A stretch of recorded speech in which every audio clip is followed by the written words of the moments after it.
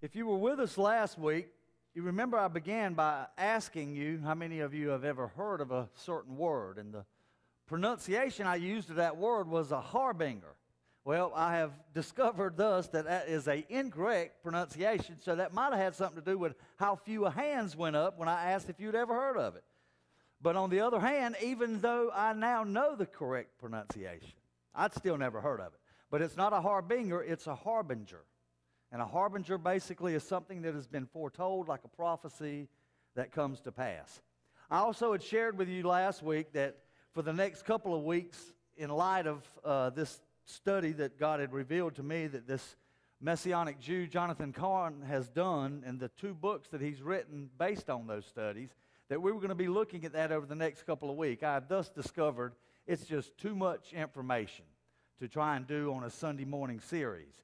So I will share with you just a little tidbit, and then I'm going to leave it with you, and if we come back to it, it would probably have to be something I'd have to do on a Sunday evening. But the book and the term I was referring to, the 2 words, remember last week I said I'm going to share one, that was the harbinger, and then the second is today. And it's a Jewish word, and the word is Shemitah. Now, I don't know how many of you have ever heard of that word, but the word Shemitah, it represents kind of a multitude of things in the Jewish calendar. First, the Shemitah is the Sabbath day, the day of rest, when God commanded from the very beginning that man was to work for 6 days, and on the Sabbath he was to rest. He was to do no work, as well as any of his servants.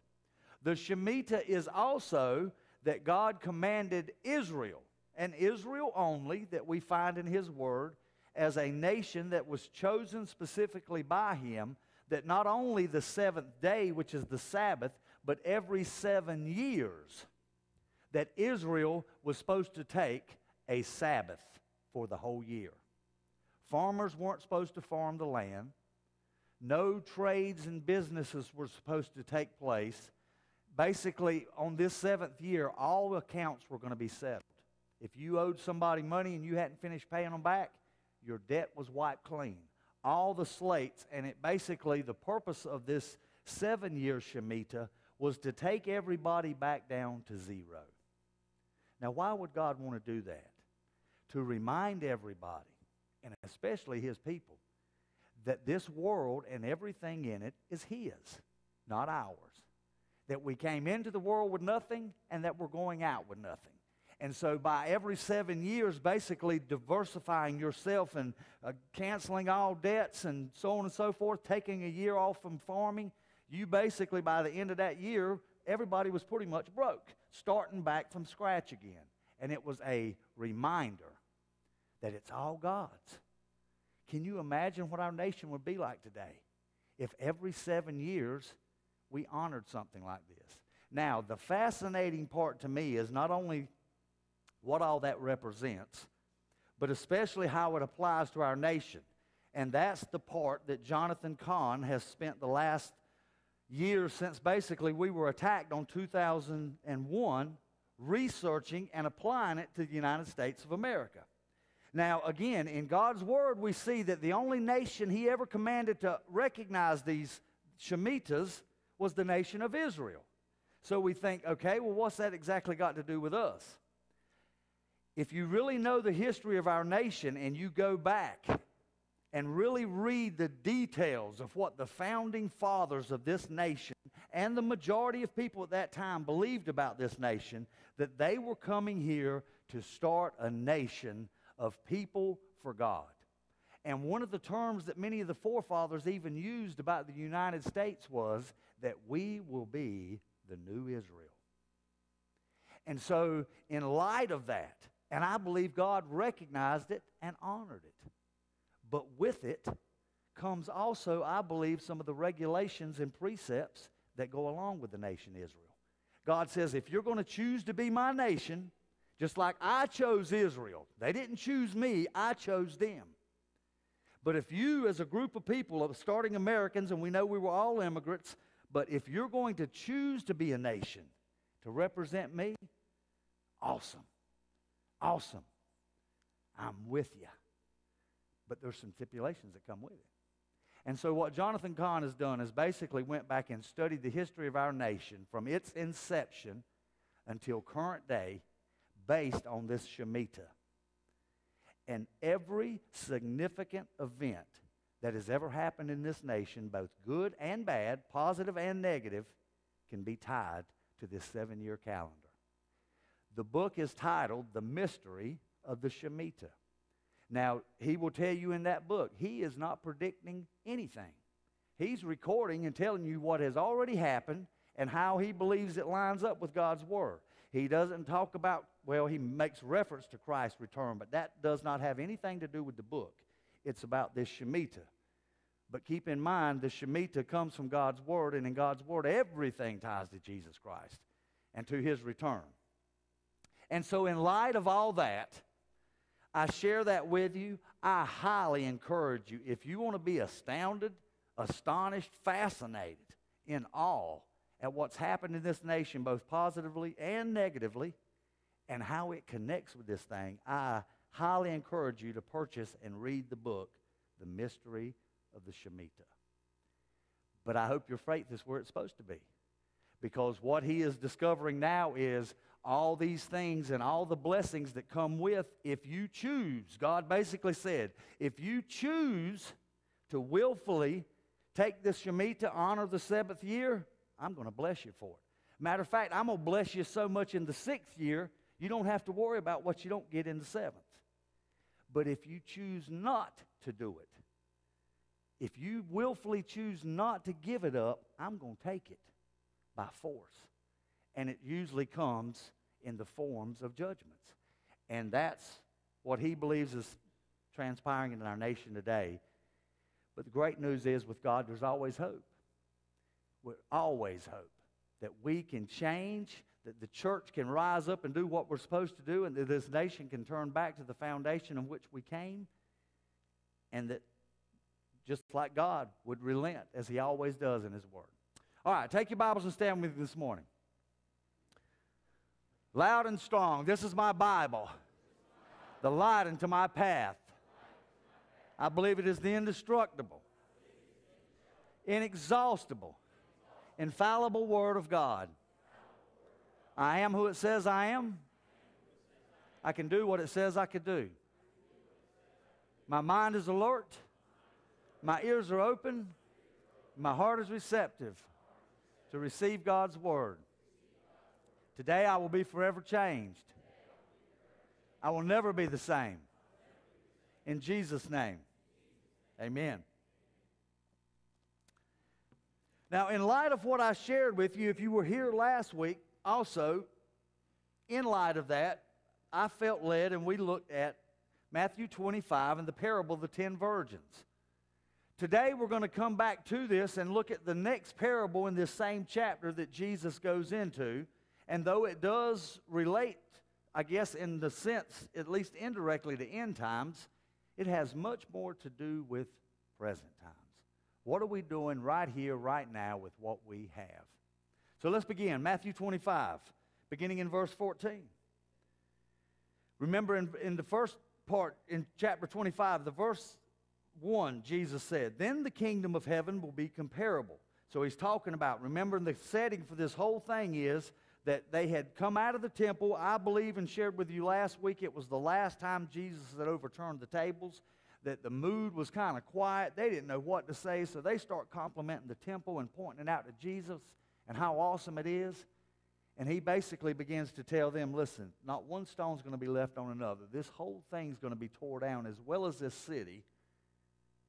And then he tells them about the things that will happen for the end times and his return. And they begin to say, well, Lord, when are these things going to happen and when are we going to know? And so he goes into these parables talking about this is what the kingdom of heaven will be like. Last week we looked at it being comparable to 10 virgins who were waiting on the groom to arrive. This week he looks, this in our text this morning, he compares it to a man going on a journey. Verse 14 again.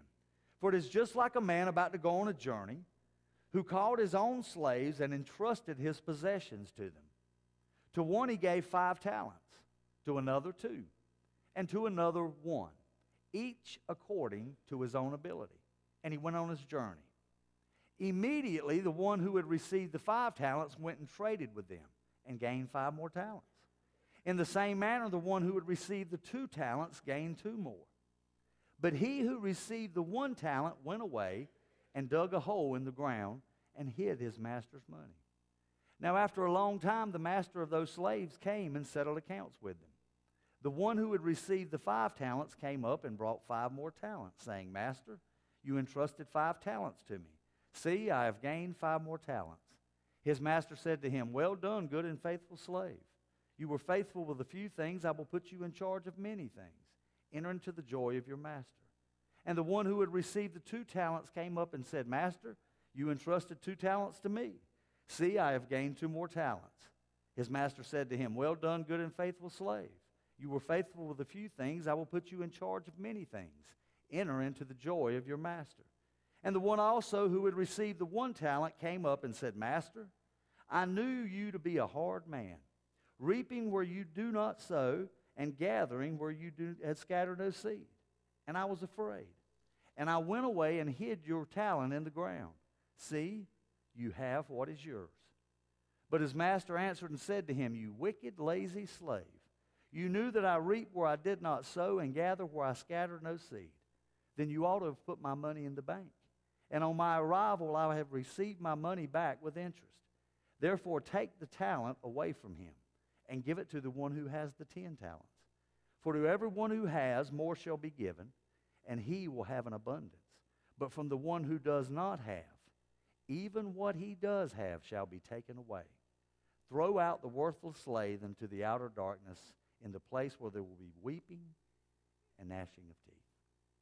Father, as we look into your word today and as we look back into the words of Christ that he gave to the disciples then and us now, as they were wondering, Lord, about all the things that were taking place, all the events, they saw the cruelty and the unfairness of times of the Roman government. They saw the corruption that surrounded everything. They saw, Father, all these things that are happening in their society. And then they heard from their Savior himself that their greatest thing, the temple, would be destroyed as well as the city. And so, Lord, I'm sure just like us, they were wondering, somewhat confused, concerned, when are these things going to happen? What's going to take place? What's going to happen to us? But, Father, he told them then, and he tells us this morning, to be ready. So help us, we pray as we look into this parable this day, to understand the depths of what Jesus is seeking to teach us, to understand our responsibilities, our faithfulness, and also our rewards. We ask you these in all things in Christ's holy name. Amen. Verse 14, it begins and it says, it will be just like a man about to go on a journey. Now, Jesus here basically is using another parable to indicate and explain about future events. The man going on the journey is Jesus himself. And as we walk through this passage this morning, I want us to look at 7 different stewardship lessons. The first one comes again from verse 14. It's just like a man about to go on a journey who called his own slaves or servants and entrusted his possessions to them. The first thing we need to see and understand is this: what we have is not ours. What we have is not ours. Notice it says that the master called the slaves or the servants in and entrusted his possessions to them. Now, this was a common thing during those days. Wealthy men would take long journeys.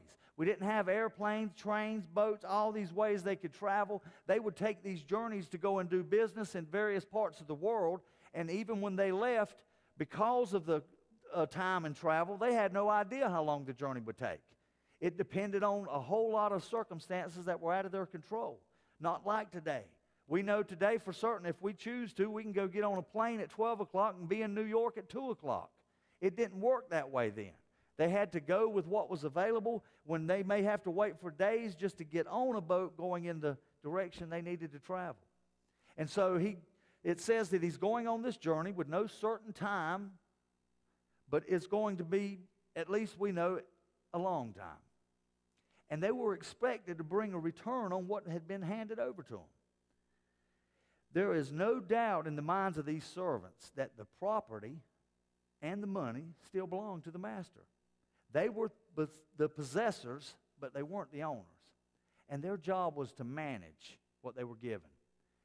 You and I have to remember the same is true for us. Everything is not ours. It's only ours to manage.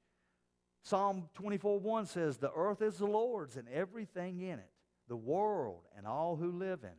Haggai 2:8 says, "The silver is mine, the gold is mine, declares the Lord." He has the rights, I have the responsibility. He's the master, I'm the manager. I'm the servant, he's the sovereign. I wonder, have you allowed this truth, this biblical truth, to truly permeate every part of your lives? Because until you do, you really won't be a good manager for him. There's no way you can be a good manager for God if you don't realize that it all belongs to God. We have to understand everything has been entrusted to us. Our days are in his hands. Our gifts and our abilities are on loan from him. Our money is an advance from the Almighty. Our houses, our clothes, every possession we have really doesn't belong to us. We don't own anything. Second thing, look at verse 15. To one he gave 5 talents, to another 2, to another 1, each according to his own ability. And he went on his journey. We're given what we can handle. We see the master gave some of the talents to 3 different servants. And then notice it says, then he went on his journey. He went to do what he needed to do and to take care of his responsibilities, and he wasn't going to worry about the results, at least until he got back. Now, we need to pause here in order to recognize that this word talent is different from the present day talent. Talent today represents what? A gift or a skill or an ability.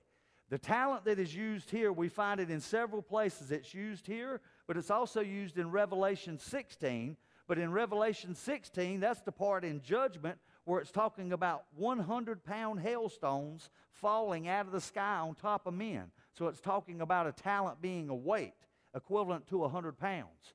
But when you equate it to money during those times, remember when you're talking about fractions of money, that was the minas, the pennies.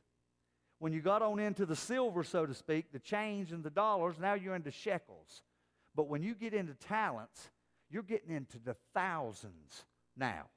Now, there's a variation depending on which commentator or philosopher you may agree with on the actual value of this talent that they're referring to. Much of it depended on whether it was talking about a talent of copper or silver or gold. But most commentators would agree that it was a large sum of money. A sum that would probably take the average laborer about 20 years to earn. So to put this into our economy, into our present day, using a minimum hourly wage, a talent today would be the equivalent of about $300,000. Okay? So now keep that in mind as to what's being entrusted to these servants. One talent is about $300,000. We're focusing this series talking about discovering, developing, deploying, and all the gifts that God's given us and how we're to invest His money. But a secondary application to how we use God-given talents and supernatural abilities, as well as our faithfulness and our trustworthiness. There was a lady who was out sunbathing on the beach one day, just out there by herself, kind of relaxing and enjoying the day. And she noticed this young little boy walking up towards her, and all he had on was a pair of swim trunks, and he had a towel over his shoulder. And he come walking up to her and stopped up beside her towel, and he looked down at her, and he said, "Ma'am, do you believe in God?" She was kind of taken back and a little surprised, and she said, "Yeah, actually I do." And he said, "Do you go to church every Sunday?" And she said, "Yeah, as a matter of fact, I do." He said, "Do you pray and read your Bible every day?" And she said, "Well, yeah, if you want to know the truth, I do." He said, "Here, would you mind holding my money while I go swimming?"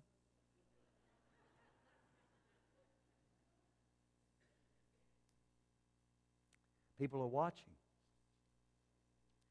And what we do and don't makes a difference. Back to the story. The master gave the first servant 5 talents, about 1.5 mil. The second guy received 2, about 600,000. The third one got 1 talent, about 300,000. Now, there's a big difference between 5 talents and 1 talent. But think about this. The guy who got the 1 talent still was given the responsibility and entrusted with about $300,000. Pretty significant amount in their day and ours. And that's one thing that ought to remind us that God always gives out of His abundance to us. But I want you to notice that each servant received the talents according to his ability. To one he gave 5, to one he gave 2, to another 1, each according to his own ability. Your responsibility is always tied to your ability. It's very interesting. God's kingdom purposes do not operate according to what's fair.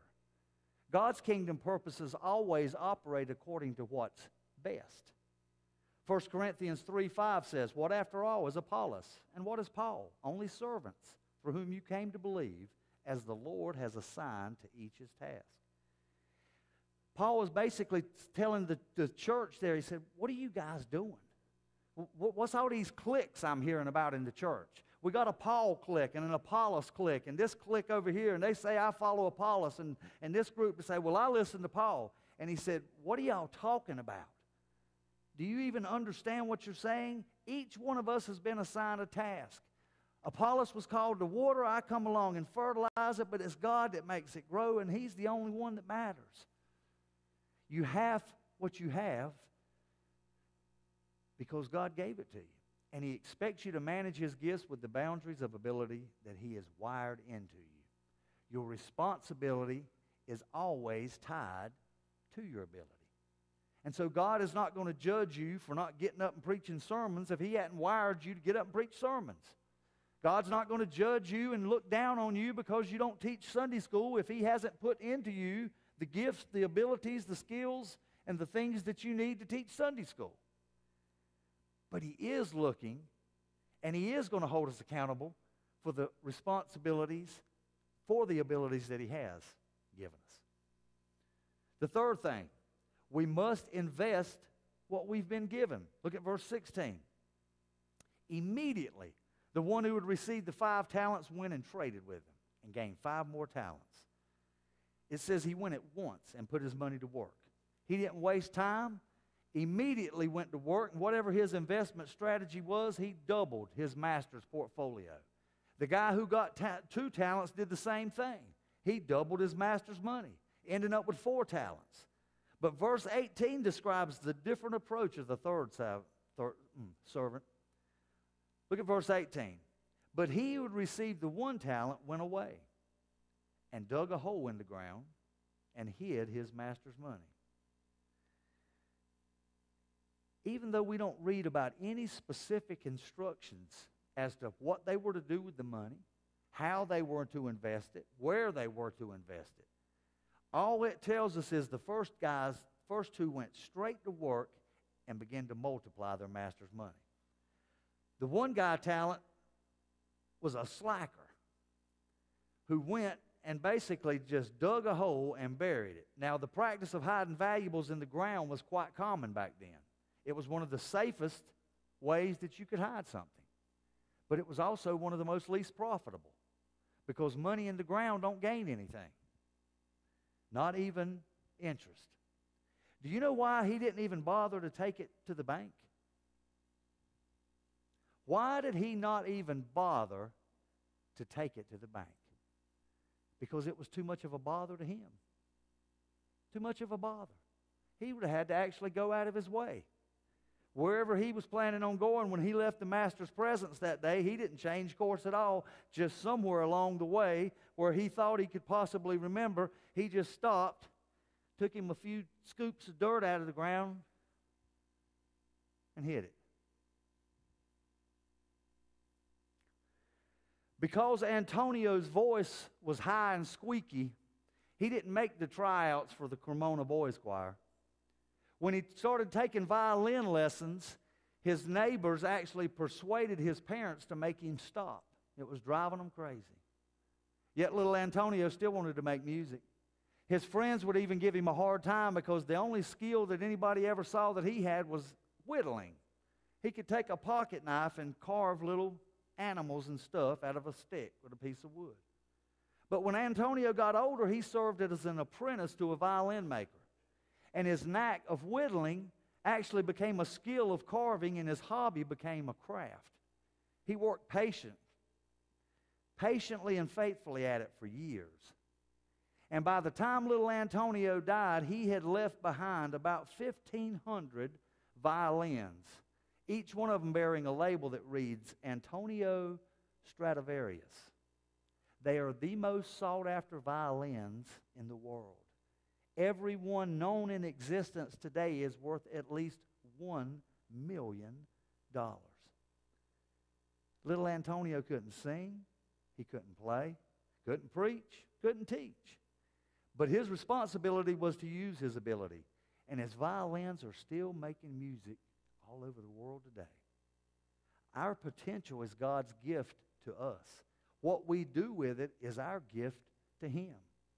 Zig Ziglar said many years ago, you are the only person on earth who can use your ability. No one else can do it. Only you. Are you investing with what you've been given, regardless of how much it is? Whether God's entrusted to you 5 talents or 1, or have you buried it and kept it hidden from others? The fourth thing we need to see, that there is a day of accountability coming. Look at verse 19. Now after a long time, the master of those slaves came and settled accounts with them. None of us want to be audited by the IRS, but we're all going to be audited one day by the Almighty.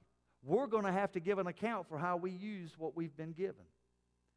It says after a long time that he came back. Now, most of us believe this in our heads. We just don't really live with it in our hearts. We believe, one day I'm going to have to stand before God and give an account. We believe it here. We just don't always let that belief get to here. Because if we would think more about His return, we would have a whole lot more focus on every decision that we make in our life. That there is eternal consequences on our investments, on our time, on our money, our resources. Each of us are going to give an account of himself to God. It was the duty of servants to always bear in mind that their master would be coming back, that they were going to have to settle in accounts with him. And folks, listen, that day is coming for each one of us. I can't promise you a whole lot of certainties in this life, but one absolute I can promise you is this. We're all leaving here, and we're all going to stand before Him one day and give an account. And no matter where your journey in life may take you, in the complete and total opposite direction of mine or wherever, they all lead to one final destination point. And that is the throne of God for every single person. I don't know about you, but when that day comes for me, I don't want to be the one that has to be ashamed. I don't want to be the one, if there's a crowd of people and we're all waiting our turn or waiting in line, that I'm back there in the back kind of staying. You know how if you've ever been in a crowd before and everybody's wanting to see the host guy, but whoever it may be, and be honest, you really don't. So you kind of try and stay behind everybody and just stay hid back there. I don't know about you, but when that day comes, I don't want that to be me. 1 John 2:8 says, now, dear children, continue in Him, so that when He appears, we may be confident and unashamed before Him at His coming. Serve in light of a future reckoning. I want to be as eager as these first 2 servants to show my master His return. You know, it would help us to get in the habit of asking the question, how will my money management or this decision to serve or not to serve look on the day that I stand before Christ? 5th thing, what we do with what we have reveals our view of God. Look at verses 20 through 25 again. The one who had received the 5 talents came up and brought 5 more, saying, Master, you entrusted 5 talents to me. See, I have gained 5 more talents. His master said to him, "Well done, good and faithful slave. You were faithful with a few things. I will put you in charge of many things. Enter into the joy of your master." Also the one who had received the 2 talents came up and said, "Master, you entrusted 2 talents to me. See, I have gained 2 more talents." His master said to him, "Well done, good and faithful slave. You were faithful with a few things. I will put you in charge of many things. Enter into the joy of your master." And the one also who had received the 1 talent came up and said, "Master, I knew you to be a hard man, reaping where you did not sow and gathering where you scattered no seed, and I was afraid. And I went away and hid your talent in the ground. See, you have what is yours." What we do with what we have reveals our view of God. The man who got 5, notice his language. He's like, look, master, see, I've got the 5 you gave me, and I've got 5 more. The word originally means behold or look. He was eager. He couldn't wait to show his master what he had done. He's bubbling with enthusiasm. He is thoroughly thrilled. He couldn't wait to present and show his master because he wanted his master to be pleased. The man with 2 talents had the same approach, the same excitement, even with less amount of talents. The master is thrilled with both of them because both of them demonstrated the responsibility for their ability. He says the same exact thing to both of them. "Well done, good and faithful servant. You've been faithful with a few things. I'll put you in charge of many." You know, Luke 6:38 says, "Give, and it will be given to you. A good measure, pressed down, shaken together, and running over will be poured into your lap. For with the measure you use, it will be measured to you." Notice something here. These 2, what they received. The first thing they both received was affirmation.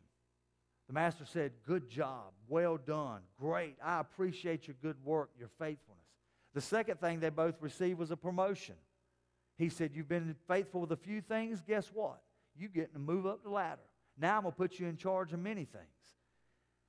The third thing, the celebration. "You've made me happy. Come and enjoy," he says. "Come and enjoy the fruits of your labor. Come and enjoy the presence of your master. Come, let's celebrate together." This phrase, "well done," can be translated fantastic, awesome. That's what he's telling them. They were faithful and they were called good because they had a right view of the master. Likewise, when we see God for who he is, we will want to be faithful. We will want to focus on doing good things for him. God is looking for faithful people, for those who properly manage their resources for kingdom purposes. And we're going to be responsible for what we've been given. And then when we're given more responsibilities. I can actually picture a smile on Jesus' face when he says, come and share in your master's happiness.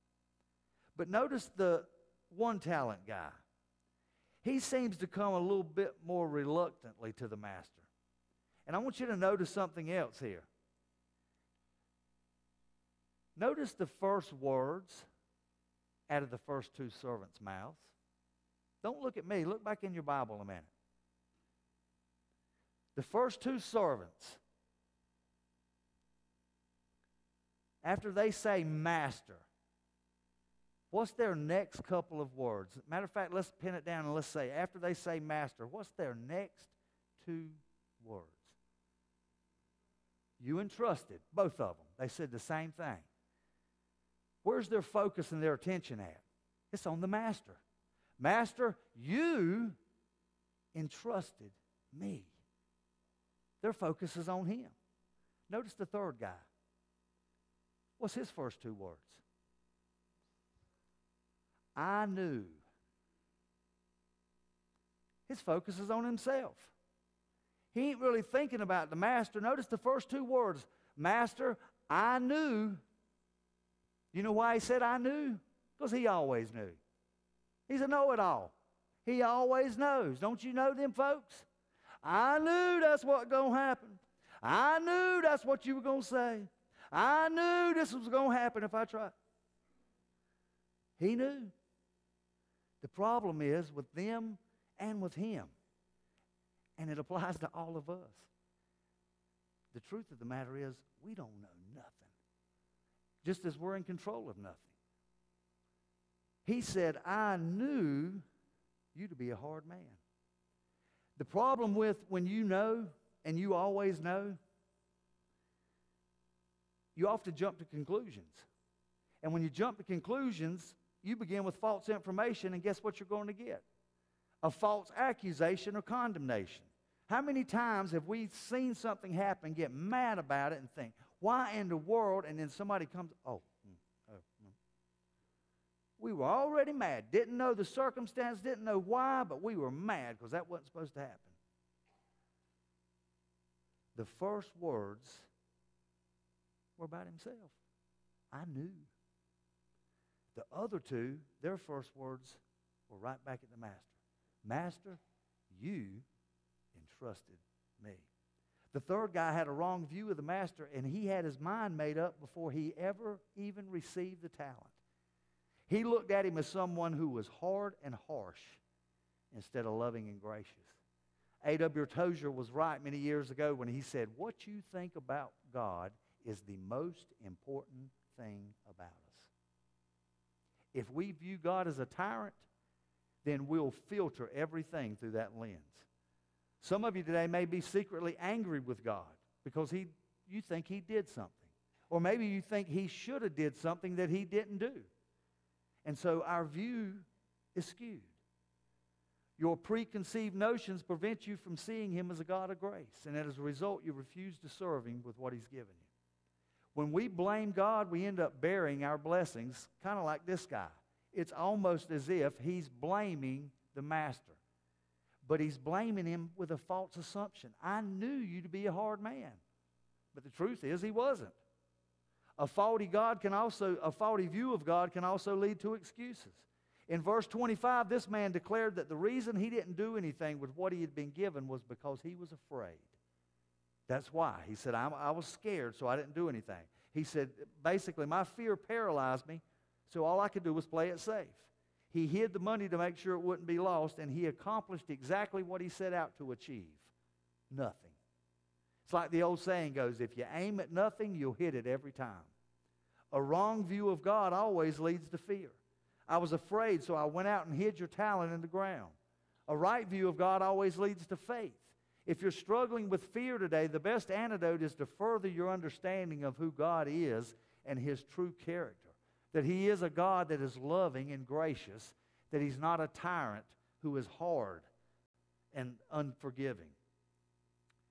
Courage, it's not the absence of fear. Courage is moving ahead in spite of your fear. I think the first two guys were probably a little afraid as well, but they didn't let their fear keep them from doing what they knew would be pleasing to their master. So they stepped out in faith. Let's look at the difference between the two servants who actually served and the one who took a dive. The first two viewed the money as an opportunity. The third guy saw it as a problem. Now, I'm responsible for something. I don't want to do it, but here it is. The first two invested. The third one wasted. The first two were willing to work hard and take risk. The third one took no risk. The first two were determined to make a profit.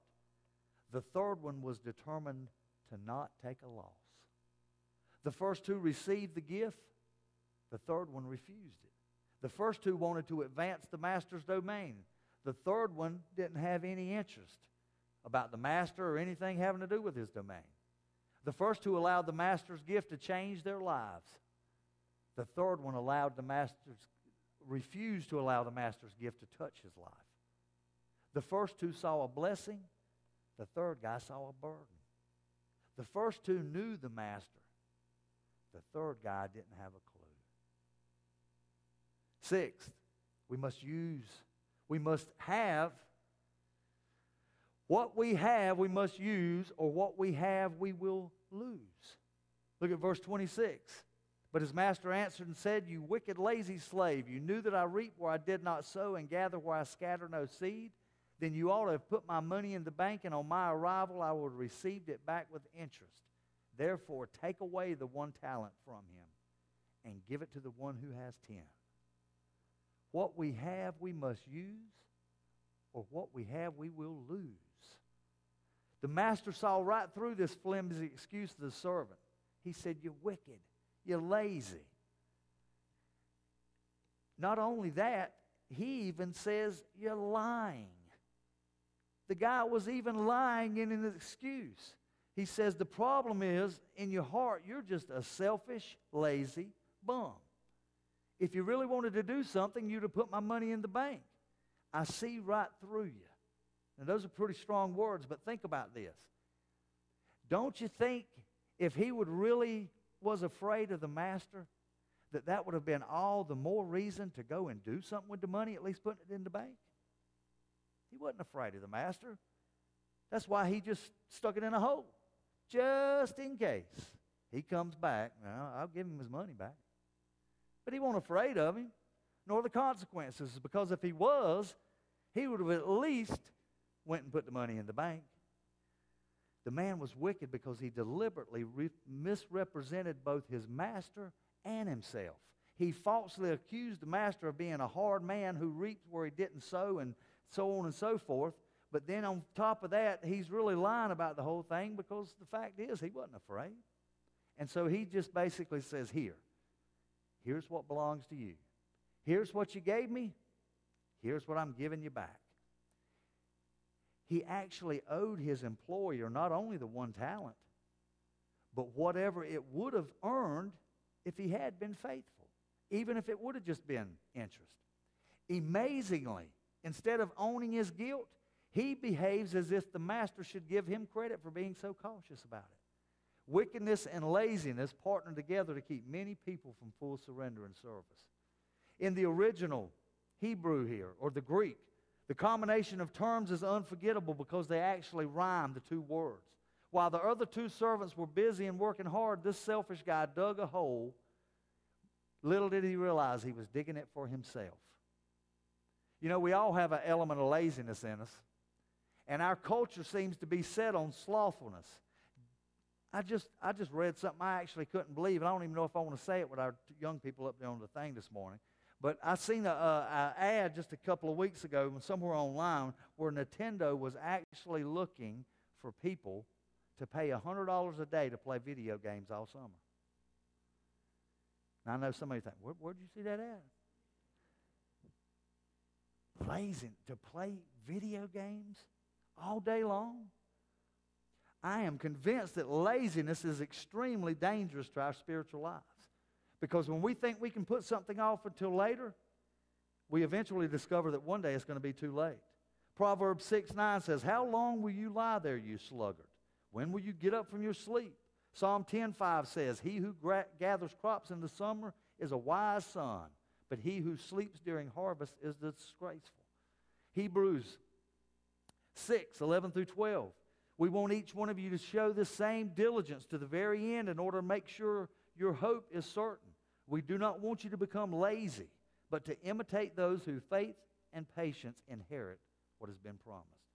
Because this third guy didn't use what he had been given, he lost it, according to verse 28.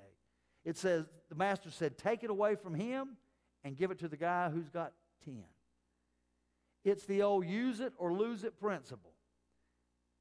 Don't hold on to what you have. Develop it, compound it, multiply it, and share it.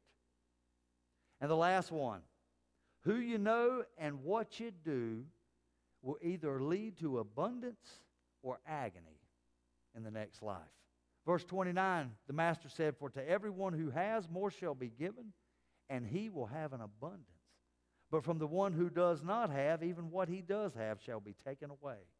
Throw out the worthless slave into the outer darkness, in that place where there will be weeping and gnashing of teeth." Everyone who has will be given more. Everyone who doesn't and holds back will lose even what they have. Those who bury the blessings will face agony. Jesus concludes this parable by saying that the worthless servant will be thrown outside into the darkness. This description is often used throughout the New Testament to refer to hell. Those who don't know God don't serve Him. And a lack of serving may indicate that a person has never been truly converted. And that's why Jesus refers to this third servant as worthless. A believer has worth because of his faith in Christ. This servant lived in the house of the master, but he didn't know the master, and he certainly didn't love him.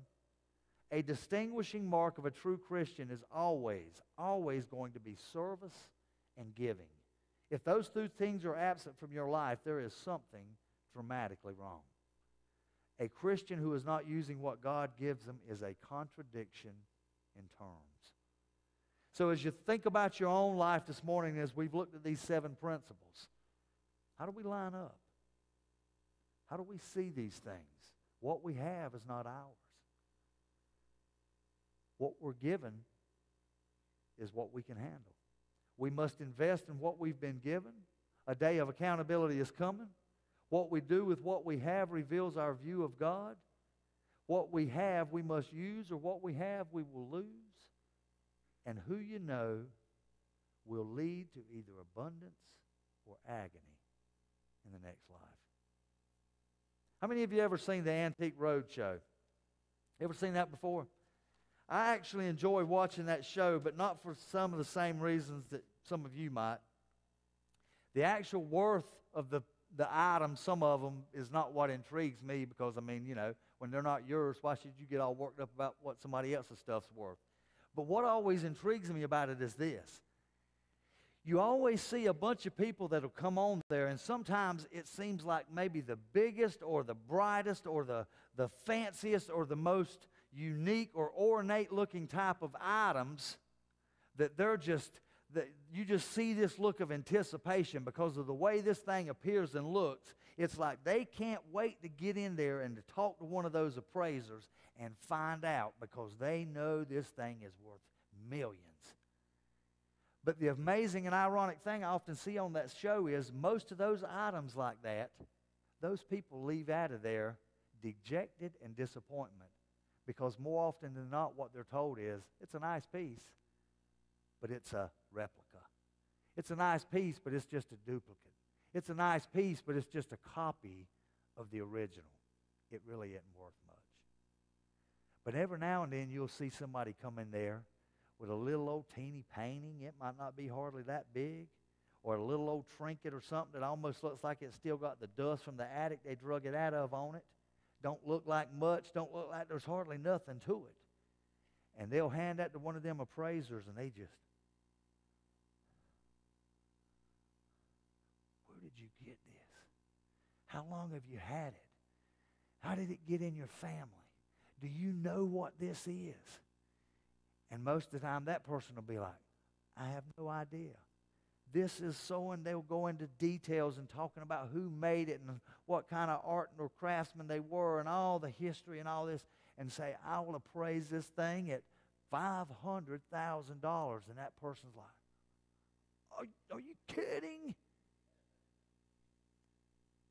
Part of me has to wonder if the judgment isn't going to be that way. That there's going to be a lot of people that look the brightest and boldest and shiniest and nicest, and when you look at the way they look on the outside, and maybe even what they had and didn't have on earth, that you think when they come walking up before God, they're the ones going, well done, and I wonder how many of them are going to go out like some of those people, thinking they've got a national treasure, discovering it's nothing but replica junk with their head hung. But then there are going to be those that step up with a little item or a little nothing, doesn't look like much. They never looked like much on earth. They didn't dress real fancy, didn't have fancy cars or houses or anything else. But yet when they step up in front, that's when the value is going to show. That's when we're going to see what really counts and where the worth's really at. Let's pray.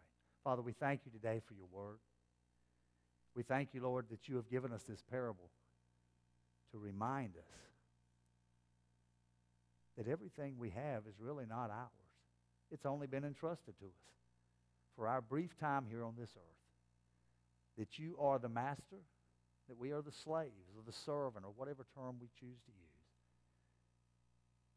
That, Lord, how we manage these resources truly does show how we view and see you. And whether or not we're willing to use the gifts that you've given us. Or like the third guy, if it's just too much of a bother, too much out of our way. So we just dig a hole and stick them there. Just in case you should come back, we will be able to have and to hand you back that which is yours. But Father, I pray we see also through this parable that even that third servant owed much more than he was given. At least the interest on what that money would have drawn. If he would have just done something as simple as put it in the bank. But the reason we know, Father, that he didn't bother to do that is because it was too much of a bother to him. I pray today, Lord, that's not our view of you.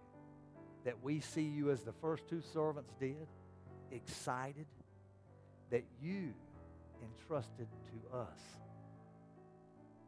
these gifts, these talents, these skills, these resources and abilities.